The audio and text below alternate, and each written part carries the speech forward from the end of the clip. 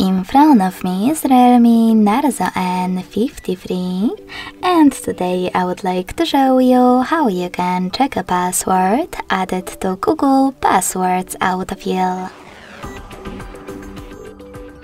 Begin by going into Devices Settings and scrolling all the way down to access Google section. Then click on Autofill, Autofill with Google, and Google Password Manager. Finally, to check one of your passwords, click on the chosen one and enter your current login method.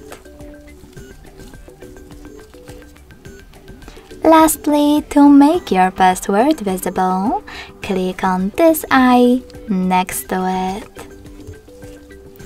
Thanks so much for watching. If you enjoyed this video, don't forget to leave a like, comment and subscribe.